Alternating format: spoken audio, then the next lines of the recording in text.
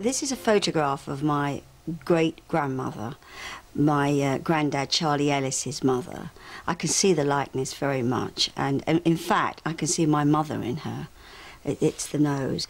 Barbara doesn't know her great-grandmother's name, so she needs to look up the 1881 census. But she has to enlist the help of husband Scott, as she's never used a computer in her life. He was born 1877. Okay, and where was he born?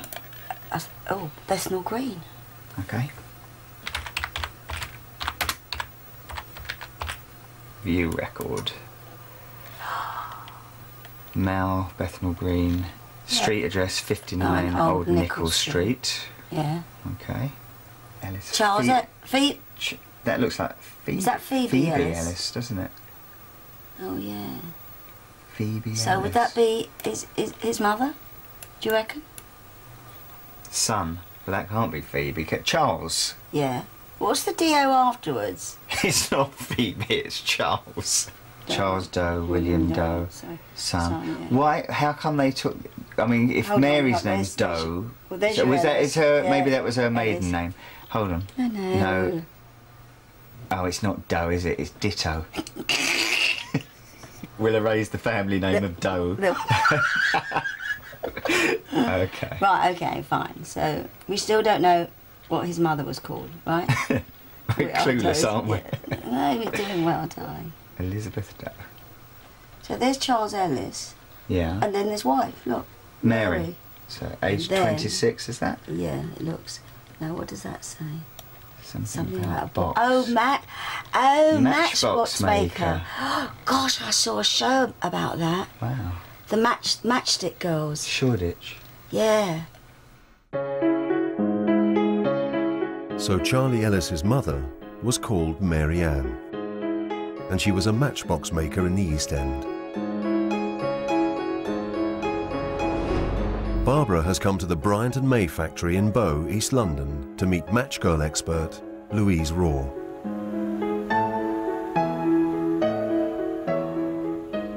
Louise, I found out from the census 1881 that my great-grandmother was Mary, I think Ann Ellis. Right. And she was a matchbox maker. Right. And she lived in Old Nicholl Street. Old Nicholl Street, that was part, I don't know if you know, of the Old Nicholl slum, basically. No, I didn't know. Yeah, it was a very poor area of London, right, indeed. Okay, yeah. People would be living one or two families, maybe in one room sometimes. No sanitation at all.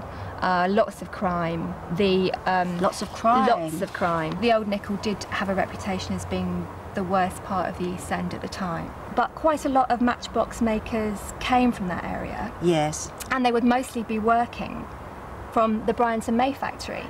They'd have here at the factory perhaps 2,000 people working, yes. plus an unlimited number of what they called in and outers, which is what she would have been. She would have what been, the yes. girls here, yes. the matchmakers, called in and outers, who'd be making the boxes at home. But she'd still be quite familiar with the factory. She would probably get up around 5 in the morning and come down here to actually pick up the paste and the boxes and the cardboards, bring it back home. Yes. They would then spend perhaps 16 hours all day making boxes and bring them back in the evening to pick up their money. Home working was a popular choice for many East End women, as it meant the whole family could help out. But the work was relentless.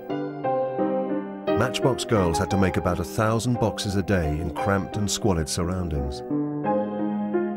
But home conditions were nothing compared to those suffered by the factory girls.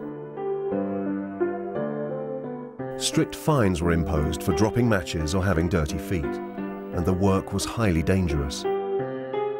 Toxic fumes from the white phosphorus used in the matches could cause phossy jaw, a painful, disfiguring, and occasionally fatal disease.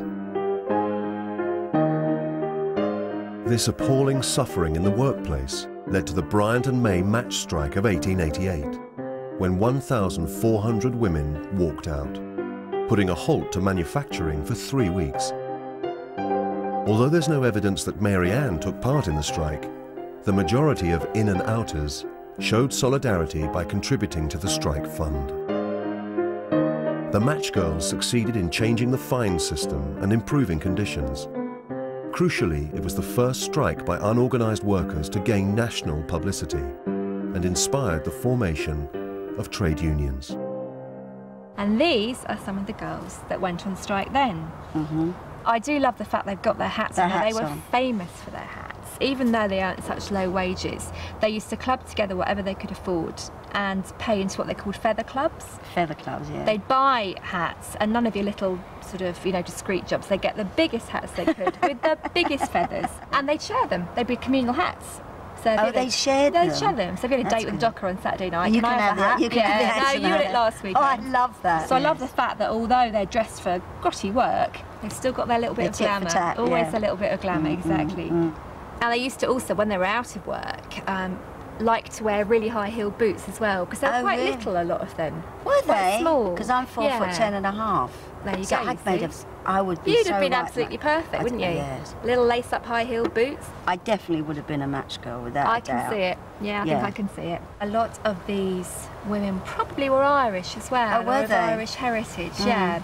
Bryant and May actually said to the girls' own paper, bizarrely enough, when they were giving an interview, that all our hands hail by heritage or by birth from the Emerald Isle. So Mary Ann? Well, it's entirely possible. Yes, it's entirely possible. There was some Irish blood in there. Okay. Yeah, quite likely, I would say. That will please my friend Danny LaRue. He'll love it if I got a bit of Irish in me. He'll love that. It was interesting to learn that Mary Ann lived in the worst slum in London. I mean, the Deetses may have been in the workhouse, but the Ellises were no better off really, were they? But I loved finding out about Mary Ann. I mean, it was a very, very hard life, but they sounded really ballsy, those ladies. I've got my granddad, Charlie Ellis's birth certificate, and I see that Mary Ann Ellis was formerly Collins. Now, we all know that Collins is an Irish name, so I've got a feeling I've got a bit of the old Blarney in me, Irish, and I'm so thrilled. I'd love that.